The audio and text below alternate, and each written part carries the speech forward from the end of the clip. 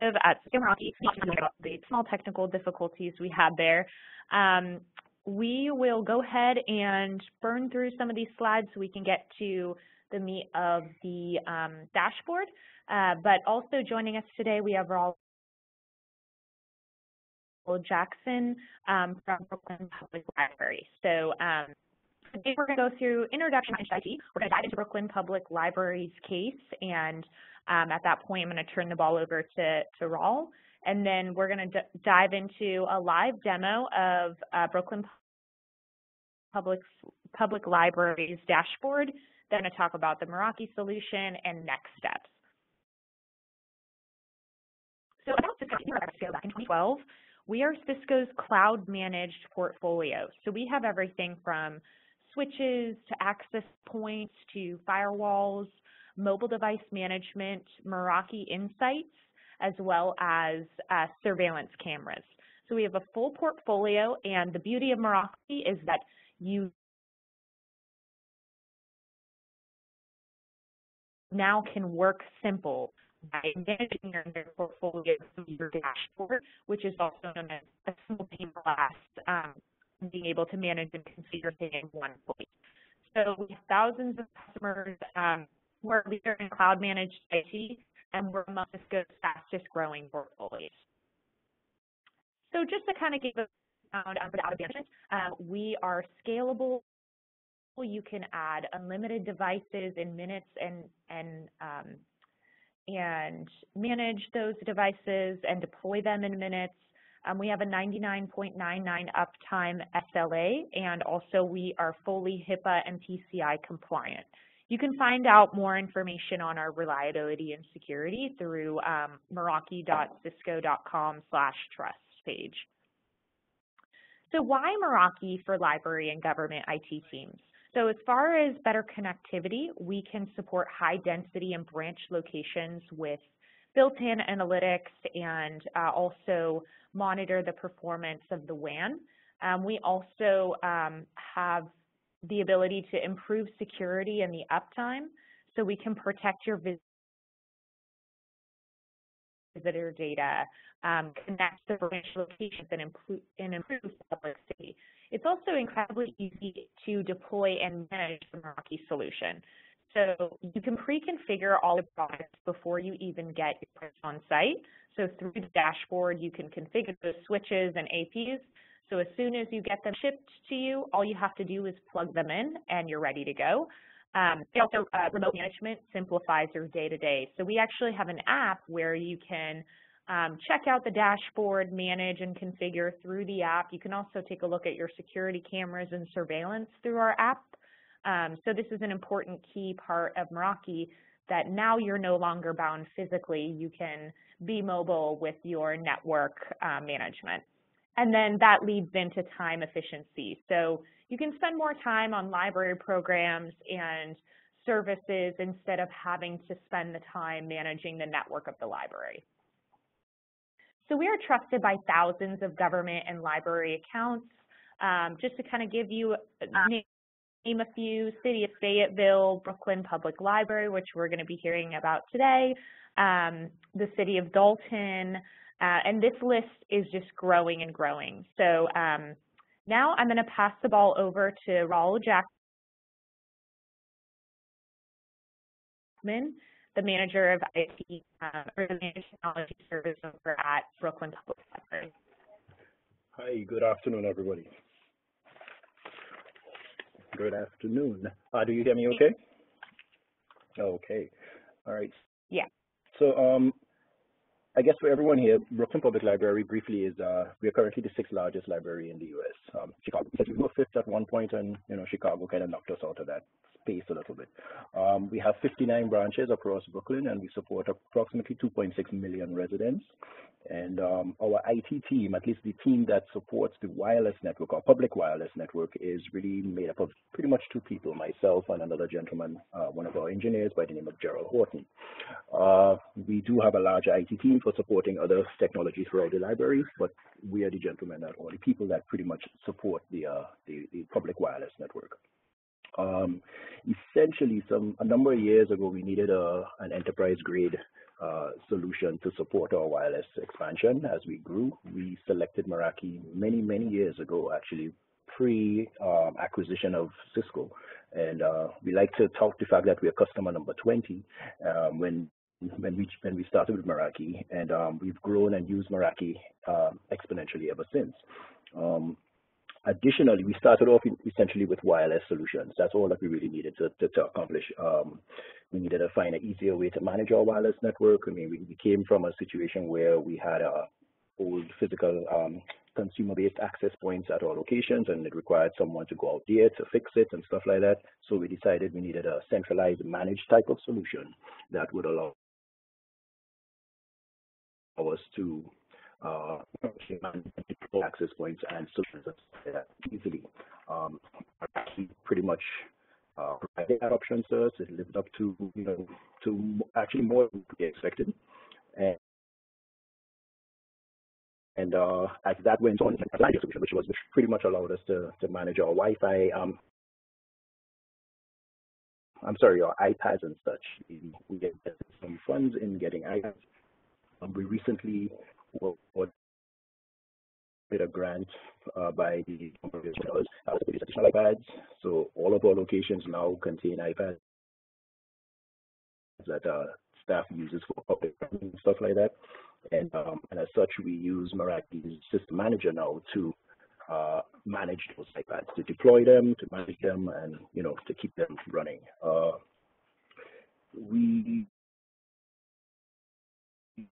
That's pretty much what we were just saw. And Rawle, quick question about the grant. How did you find out about that grant?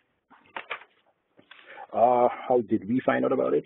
That's a very good question. I don't have the details on how we found out about it. I know this grant has been available to us for probably about 4 years now when it actually came to fruition. And it's an organization that provides funding for programs that are tailored for our younger audiences, and it pretty much required that we use these funds for those types of spending. So essentially, not only did we purchase iPads and such, we purchased stuff like 3D printers and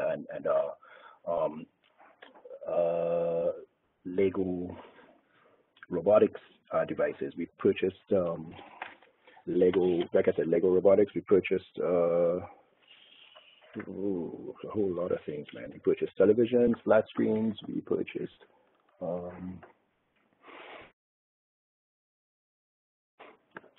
system, the bunch of that's been programming at branches with this money. Does that answer the question to some extent? Yes, thank you. Fantastic. Okay. All right. Okay. So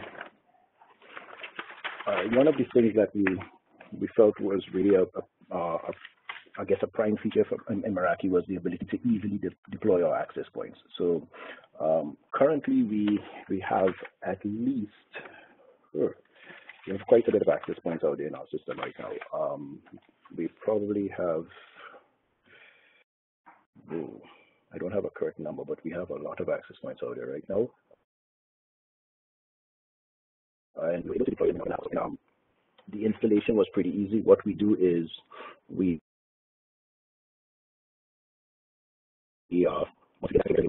have our networks named after our branches, our branch locations. So let's say it's Williamsburg branch, and we call it Williamsburg network. And we pretty much assign a specific access point to that network, send it out into the field. At our branches we have TRSs, or we have technical support reps that work here at Central as well, that could also take an access point out to the branch, simply plug it in, and it comes up on the dashboard. And one of the things we found that that enabled us to do was pretty much cut down the time that it takes to deploy on a large scale. Hence the reason we were able to do it in about 1.5 months. We have a compendium of access points, essentially from MR16s, which takes you back a little bit to MR74s. We have 2 outdoor locations as well, where we provide internet access via Wi-Fi using some of the outdoor access points that Meraki provides. For our public users, when they come to our library to utilize the internet, they are faced with a splash page. What we have decided to do is host the splash page ourselves, and the splash page where they agree to terms and conditions, and pretty much from how they're able to browse the internet. That allows us to populate the splash page anything that we want, any little bit of information, a bit of picture regarding anything that might come. Occasionally we make those minor changes. It's not something that we edit on a regular basis. And with that in the case, we find that at our locations, at our branches, folks are able to use the wireless for varying things.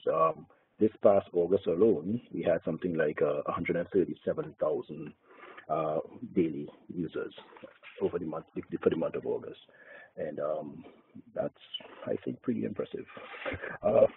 Additionally to the access points, once we've had the access points in place, we realized that we needed to, I guess, a little bit more visibility into our network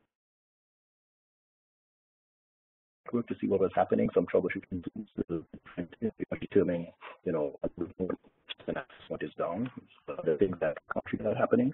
And as such, we did some MS-220 users, and we have a couple MS, and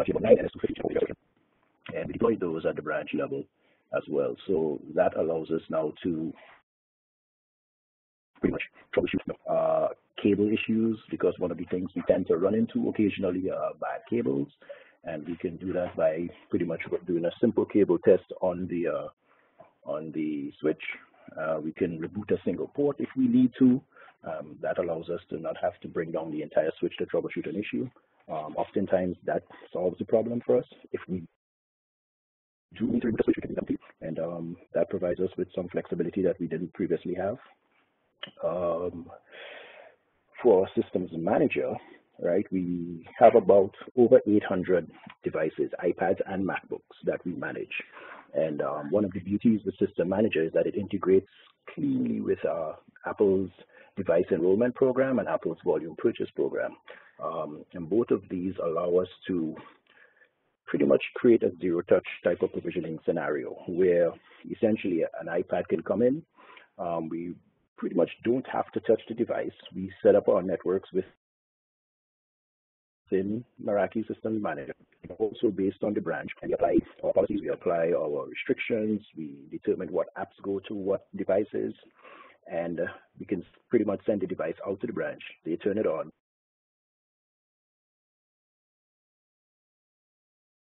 It takes them out through so Apple's set up windows that process to take you through a number of steps. You're allowed to remove the steps, like say you don't want folks to set the language. I don't think that can actually prevent that from being visible to the user. On the iPads, we restrict a bunch of things like access to the iCloud, app installations, and stuff like that, so that we can control that. We have a process in place where folks can essentially reach out to our IT departments, and there's a list of the apps that they would like to purchase. We purchase it through the VPP and provision it to the device. Folks, they get it, it's pushed automatically. They connect, they download and install the apps, and they use them. One of the problems we had before was we had a problem using it with Apple IDs and such, and folks locking the devices and having problems to get them unlocked. This is make it pretty much manage the way the device is handled, period. And it works very well for us right now. We use a lot of tags, which is something that's really helpful within the Meraki, both the wireless and the manager side. You can use specific tags, and you can assign on the wireless side, you can assign different tags. On the systems manager side, you can assign apps and such like that, which is really helpful and amazingly flexible. And that's pretty much it for us in a nutshell. I don't know if anybody has questions on this stuff, but that might be it. We'll be able to open up the floor at the end of the presentation for any questions that come up. So thank you so much, Rawle, for going through why Meraki and what certain features and key things that you guys are using with the product. Now what we're going to do is we're going to go ahead and dive into a dashboard demo. We're going to show you guys, you know, exactly how, Rawle, you're using the Meraki dashboard and touch on those products and those features that you discussed while we were going through those slides. So before we dive into that into your dashboard, just wanted to quickly show this is what it would look like on the Meraki San Francisco network. So we've broken it out into networks here, and we've created one for Meraki San Francisco where we have the switches, wireless systems manager, phones, cameras and Insight all in one platform. So just to kind of give you that, show what that would look like on the San Francisco Meraki platform. Now I'm going to go ahead and dive into some of your dashboard, Rawle. So this is what it would look like from an organizational perspective. You can see the different networks here that we have that you've broken out your dashboard into the networks. We're going to dive in particularly into the central library today, which and correct me if I'm wrong, Rawle, but it is main branch. But just I wanted to page because it's kind of an overview of everything, and you can see how the dashboard is showing all the different networks and how it's spread out over the city. And if we take a look at the satellite version here, we can actually see it via satellite, what that would look like, and we can zoom in, zoom out, and go to those APs, et cetera, by viewing this page. And so the important thing to note here is that with Meraki, you can get as granular as you like. So right now we're seeing an overview kind of the map of how the APs and switches are laid out. But if we want to, we can dive into any of these access points particularly and take a look on an individual level. So now I'm going to dive into the access points here. We're going to go over access point switches and mobile device management. So these are the APs that they have in the central library branch. You can see up at the top here you have that are offline, and your 42 APs are online, and we can actually download this list. Just like Rawle mentioned while we were talking, he mentioned how he's tagged his switches and APs. And Rawle, could you maybe talk a little bit about the tagging and that process and how that was for you when you guys were going through and just organizing your network?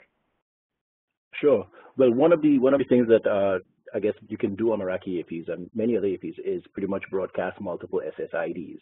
And what we have here are a few SSIDs that are assigned to specific access points based on tags. So, for instance, what you're looking at here in that very first access point that's up here, the BPL Central Literacy Access Point, we have a BPL guest network, which we created not so much for public, but for folks that visit the library for meetings and such. And we needed to put that SSID on specific access points. Not all the access points are willing broadcast that SSID, and as a result, we use the tag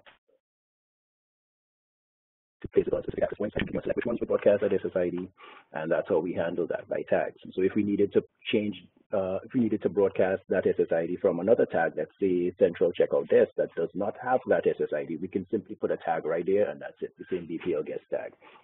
And it allows for amazing flexibility in that respect. That's pretty much how we use it right now. Nice.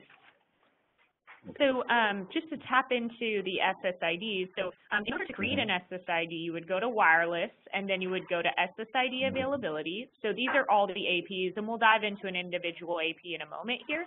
But you go to SSIDs, and sorry, wrong page. There we go. So these are all of the SSIDs that we have enabled. And if you want to see all of them, we can see all of them. Some of them are disabled. You can see how many we have not configured yet. Let's hide the disabled one and talk about some of the ones that we've created here. So there's a number of different ones we've created. The BPL guest is the one we were just discussing. So in order to enable an SSID, it's as simple as just saying disabled or enabled. So if you were to create a new one, you would say enable. And now we can go and edit things. So just like what we're just chatting about that we've configured for this particular SSID. And so that would be an access control. So you can either access it the way that we just did or dive into access control. And if you need to switch at any moment, any SSID, you can go ahead and do that as well. So you can see, Rawle, you've put this into nap mode. Correct. And yeah, and that's pretty much it. So we're going to go into now, let's dive into one more. I just wanted to show, so like what Rawle was talking about in the beginning, they've created a custom splash page, and it's also very easy to set that up. So this is what they see when they log in to the internet. So if you wouldn't mind, Rawle, maybe talking a little bit about that. Sure. Right. So initially, when we first decided on using a splash page, we tried to use, just the Meraki themes that comes built in. And as time went on, we realized that we needed a little bit more flexibility with regards to what we can do and what we wanted to display. And I guess the overall look and feel. And this what you see here on the screen is what we came up with. Essentially, it's a web page that sits on one of our web servers. And in Meraki's console, we are pointing to that. You would see an option for us to enable the splash page. It's called the click-through splash page, and that's what we're using. And below, we pretty much point to the here we are, right? So it's called click through, right? And essentially, lower down, it points to the actual website address that the splash page, where the splash page resides. But actually, no, it's not on this page. This page only has the wall garden ranges, if I'm looking at correctly. And the actual location of the splash page is under the splash page link. Yeah, the address, essentially. That's where that goes. Yeah, so maybe after splash page, you would go to splash page here. Yeah, and then you would put the SSID that you want the splash page for. So we went to that one, and then they provided that custom URL there. Right. So, okay, great. Well, now let's dive into an individual AP. So let's go back into the access points. Is there a particular AP you want us to dive into, Rawle? Or can I just pick anyone? I think you can pick anyone. You can pick anyone. Okay, cool. Yeah. I'm going to do central main door. Okay. Okay. So this is an MR52. You can see the MAC address located at the top here, the location, which we showed you kind of what it looked like as an overview. So this is if you were to drill down. The SSIDs that are associated with this access point, you can see all of them listed, but the ones that are highlighted are the ones that are currently being broadcasted on this particular AP. As we go down, you can see all the clients that are associated with the AP. So I just clicked into a client, and we can see from the client that they're connected to this AP, and dive into those tools as well, and show, the application details that are being used in this particular client.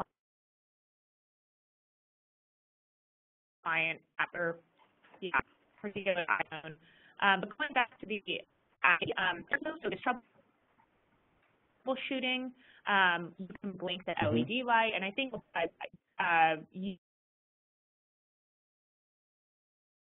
you've used the blink LED light to help us set up. Correct? Yes, that's correct. For trouble at the branch, so we have other resource specialists at our branch that we speak to on the phone and say, hey, we're blinking the LEDs. Can you tell us if you see it? They say yes, no. Those types. That's pretty much some of the scenarios we use it for. Perfect.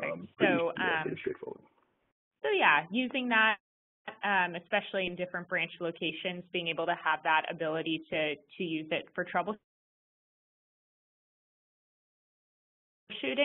And then RF, so RF is wireless troubleshooting, so you can actually see when an event happened with an AP.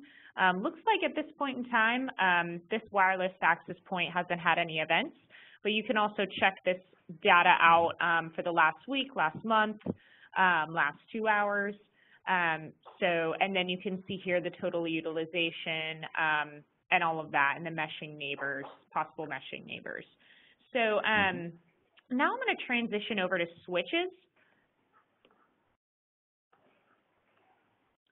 So going into the switches at the Central Library, they currently have 9 switches, same kind of format as the APs. Thing to note here is that the Meraki platform tries to make it as consistent as possible. So if you know how to do your switching, because that's the way it's laid out. We've laid it out so that you can have everything in one place and everything very simple to manage. One thing I wanted to note about the switches is that with the switching feature, we have something called the topology page. So I just wanted to quickly show what it looks like in the Meraki San Francisco network for the topology. And while that's loading, so again, these are all tagged central. Let's dive into a switch.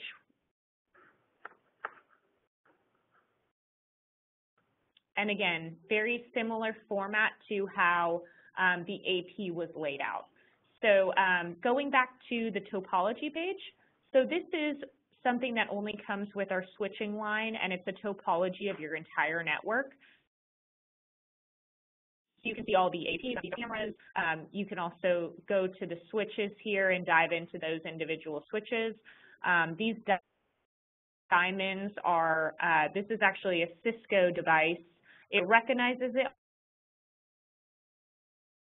on the dashboard, but you cannot click in and do the editing and configuration in the Meraki.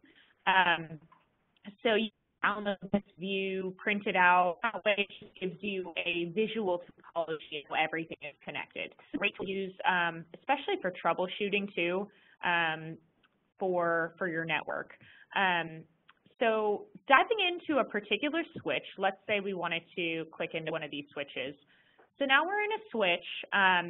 These are all the different ports. We can see the ones that are black are not being utilized right now, but the little electrical bolt means that it's accessing PoE. And if we go down, this is actually an MS250-24 port. If we go down, we have all of the, we can actually go into the topology from this page. We can see all the clients connected to this switch and dive into those clients, just like we did with the access point. We can take a look at the tools. So this is, again, where you are going to be troubleshooting. It's very easy to run a cable test for the ports. And actually, if you go to the summary, you actually click on one of these ports directly and run a cable test on that particular port. So it looks like we're good. So now I'm going to jump into the port configuration. So the beauty about Meraki is that, especially with switching, is that you can configure different switch ports across different switch closets. So I think this is incredibly important, especially with a bunch of different branches that the library might have across the city, is that you don't have to go to every single switch now and plug into those ports, configure. You can actually do it through what we call virtual stacking. So we're in the switch ports right now. This is just under switch ports. And we can see all of the different switches here, all the different switch ports. And let's say we want to configure these different switch ports here. Okay, so now we're going to go to Edit, and now we can go ahead and edit the settings on these switches. So we're going to select Update for now. We've edited those particular switches by using virtual stacking.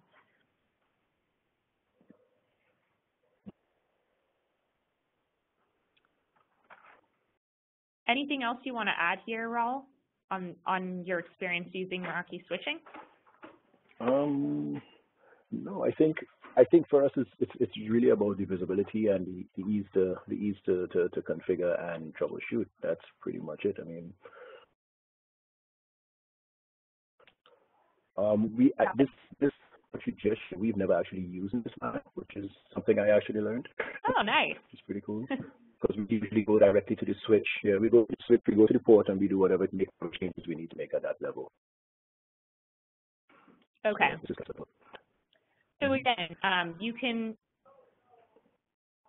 would just do your configurations there. Mm-hmm. Correct. Okay. Correct.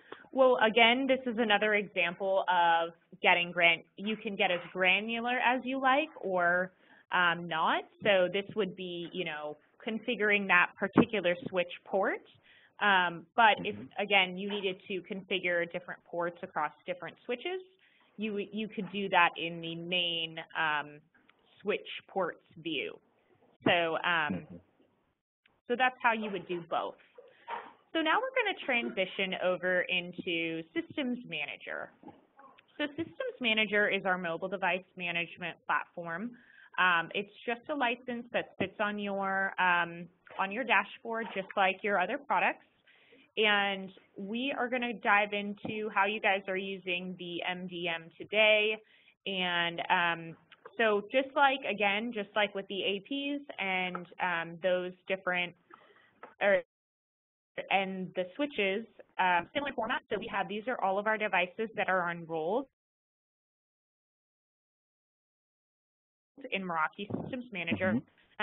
Rawle, can you give us a little background on the kind of devices you guys are using?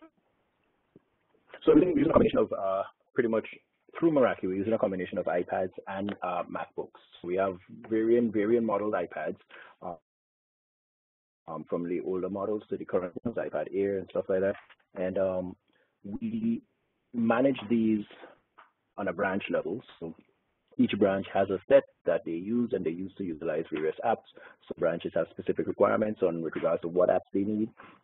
Others, it's a standard set, and we pretty much use that zero touch provisioning type of methodology for deploying them. And once they're at the branch level, if any changes need to be made or any modifications or anything like that, they reach out to us, and we do that all remotely through Meraki's dashboard. That's pretty much it. I mean, these devices, those that are labeled DASNY 09 and such, those were purchased through their DASNY fund that I mentioned earlier. And we have others that certain divisions may have purchased that, through various funding and whatnot. And it brings us to quite a total of number of devices. Probably have about 800 type devices like that we manage.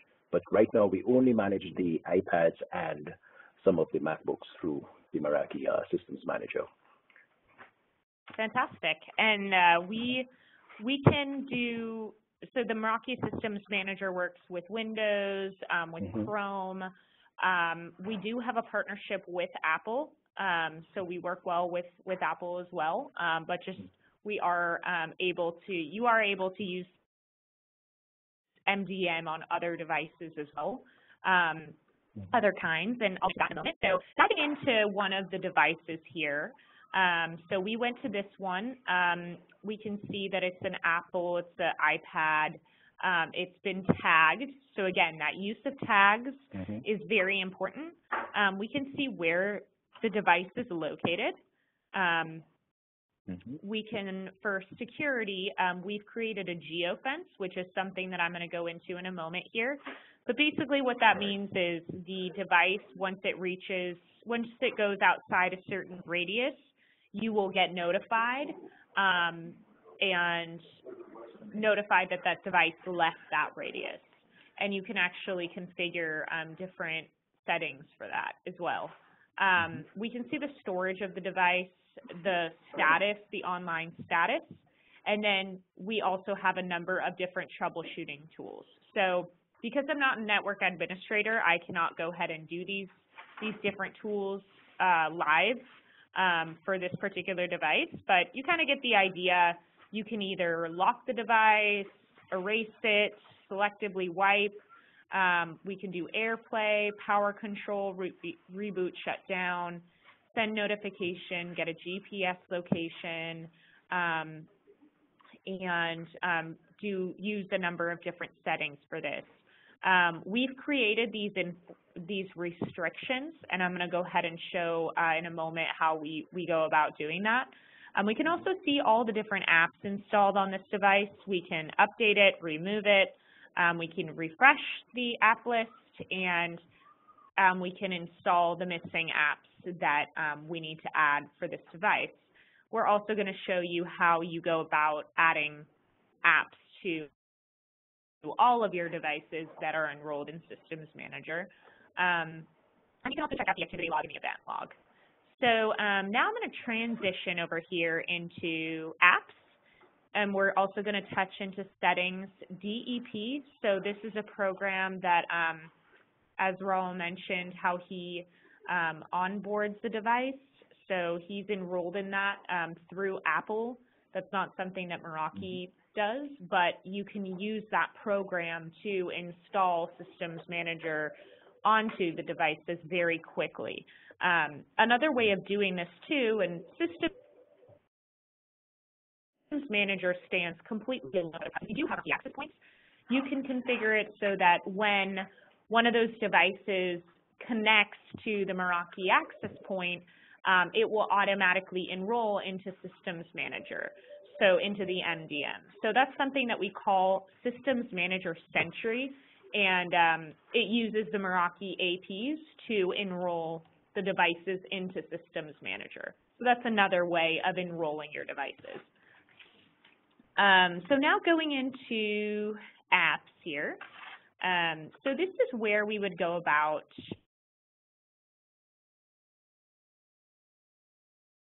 adding apps to the, so we're going to go ahead and add an app. We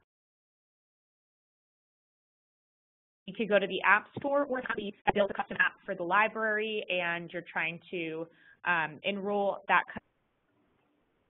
custom app to those devices. You can go ahead and do that. We're going to go to App Store, and I'm just going to take Facebook. Now you can see that. And I'm going to go ahead and roll this out to all of my devices and install it. So that's how I would go ahead and install the device, or install that app. Or I could just select all devices, or if I had, again, use of tags, if I had particular devices that are tagged in a particular way, I could go ahead and select with any of the following tags and say maybe MacBook, and then that's how I could install this app to all of those devices. So now going into settings, this is what you're going to do to configure particularly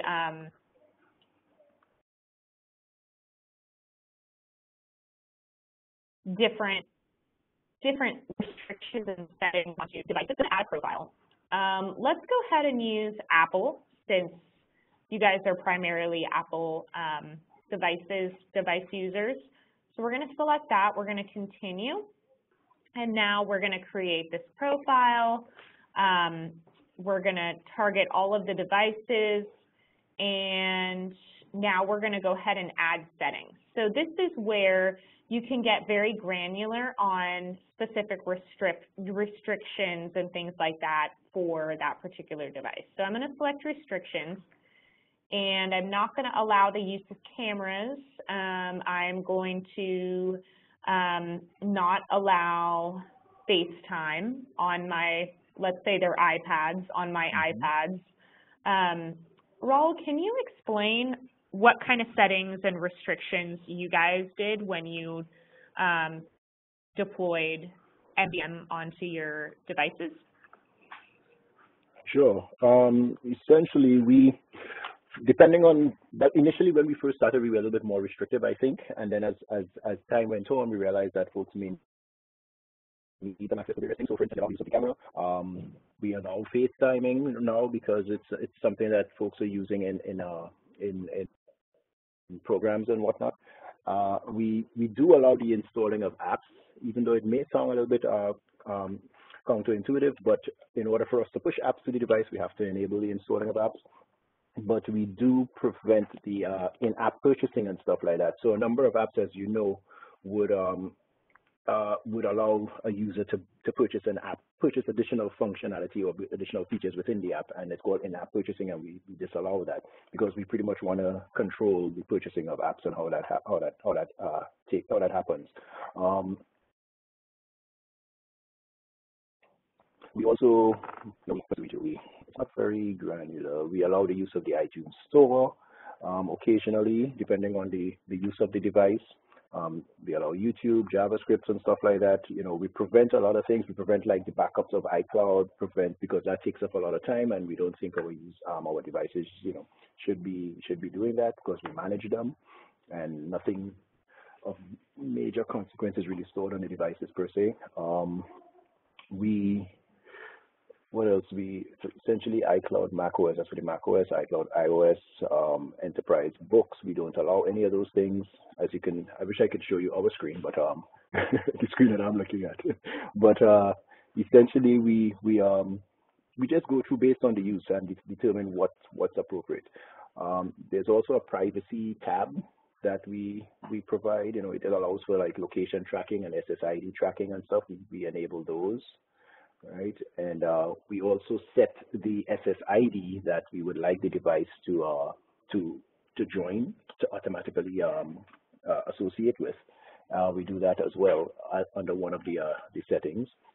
We're using iOS's the web content filter. We're trying to see how that works. It's like an auto filter because a lot of the devices are used by our younger audiences, so it filters pretty much inappropriate content that may hit the device. And that's pretty much what we put in place. Nothing too crazy. Yeah. Thank you. No problem. Lastly, that I want to show you is the geofencing. I'm just going to quickly tap into this before we open up the floor for questions and wrap up. So this is a geofence that you guys have already created. So I'm going to go ahead and click into this. But basically, this is where you would go ahead and create your geofence. So you're going to get a notification anytime a device goes outside of this geofence that's been created. So I just wanted to show what that looked like. And now I'm going to go ahead and switch gears here, switch out of the dashboard. Before I switch up, is there anything else that you want to add about the MDM or really? We covered everything. I think we pretty much covered everything. Okay, great. So switching gears back into the presentation.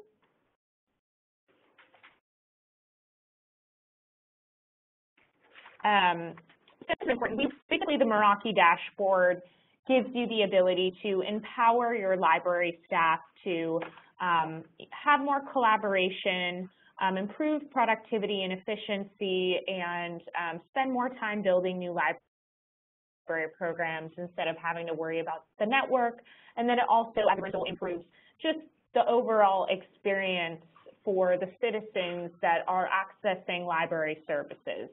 So now I want to talk about, again, what we offer and our next steps from here. So again, we will offer wireless APs, security appliances, switches, mobile device management, Meraki Insights, which sits on top of the Meraki security appliance and provides troubleshooting either on the WAN, LAN, or the service provider, and then also security cameras as well.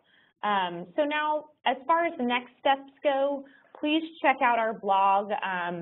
If you don't already know who your Meraki account manager is, go ahead and sign up for the risk-free evaluation, which is our trial and automatic notification being trial of the year, and they can get that set up for you. You can also check out our webinar series. So not sure if you guys are aware, but libraries are also eligible for E-rate. So this is a great tool to get some additional funds to go ahead and purchase that networking equipment or go with that refresh that you need to do. So I would highly recommend attending one of those webinar series to learn more about that program, what that looks like, and how you can use those funds to fund the networking projects for the library. And then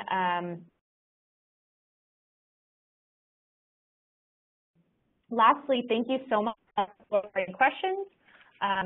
So why don't we go ahead and, okay, so then we have 5 minutes here we can answer. Okay, so this question is for Rawle. What is the name of the grant or granting organization that you use? What is the name of?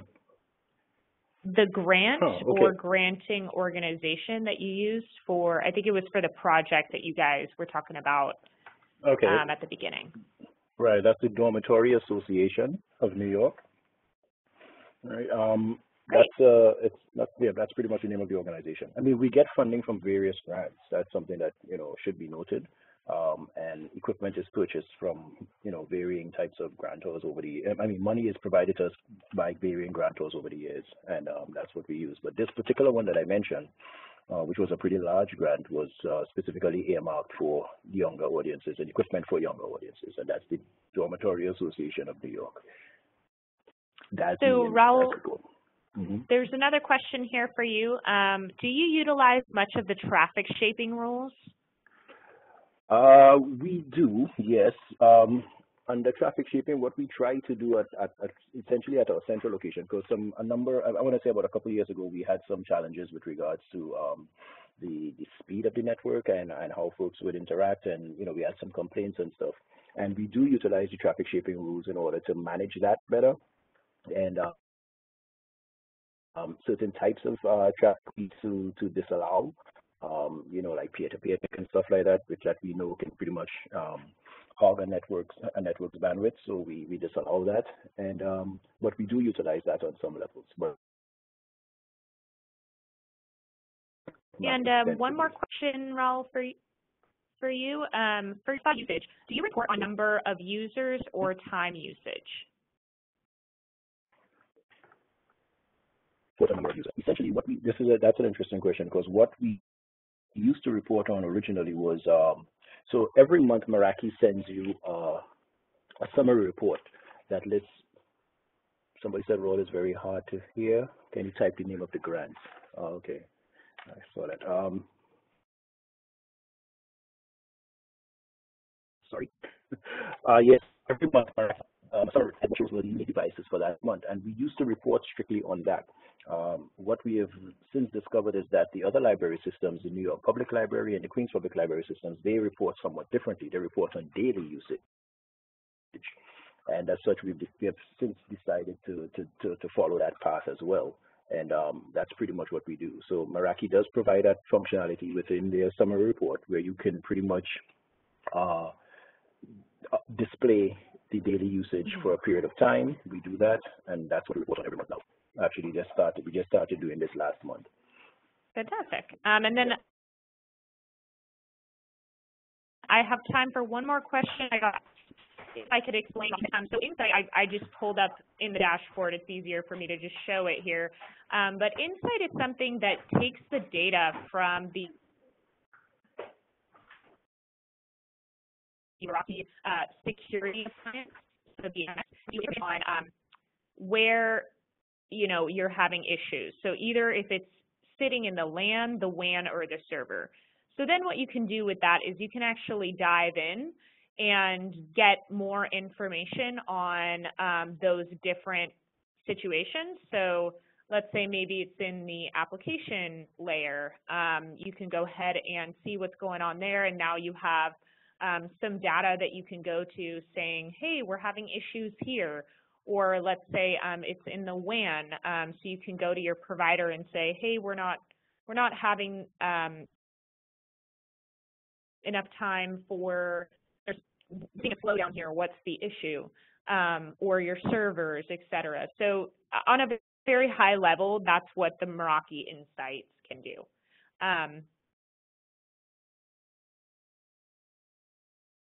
So thank you guys so much for the time, and also for bearing with us when we had a couple minutes there where we were getting everything up to speed. Please feel free, again, to reach out to your Meraki account manager for more information and a trial. And if there's anything else that you have questions on, again, I would encourage you guys to reach out to your Meraki account manager to answer those questions. And Rawle, thank you so much for taking the time to go through your dashboard and why you went Meraki. You're very welcome. Thanks, everybody. My pleasure.